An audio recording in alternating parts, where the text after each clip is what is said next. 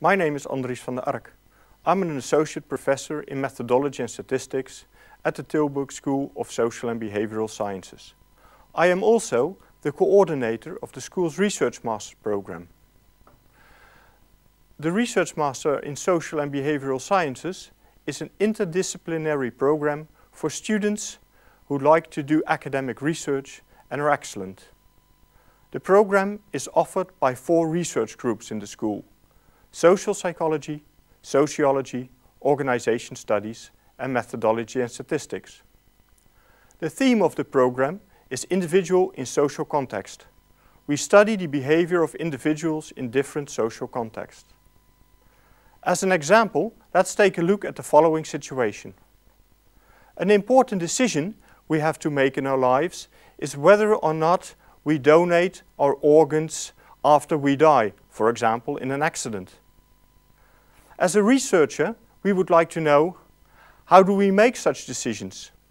What motives do we use for such a decision? Can we predict who will decide in favor and who will decide against donating organs? And can governmental campaigns influence our decision?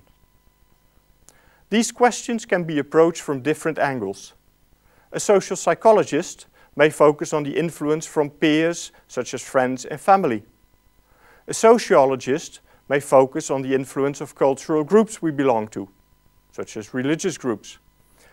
And organizational scientists may focus on our reaction to governmental policies on organ donation. A methodologist may focus on the appropriate research design and statistical tools we need to answer the questions. By learning to approach different research problems from different perspectives, the Research Master program will make you become a researcher who can think out of the box. The program is characterized by a high level of student activity and interactivity and takes 2 years.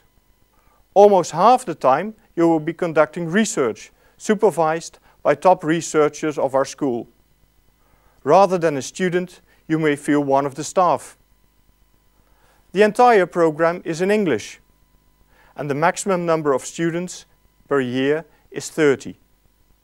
Note that only students who meet certain criteria are admitted. For more information, please check our website or the video on admission criteria. The picture shows students who graduate in 2014. As you can see, they are a rather small bunch.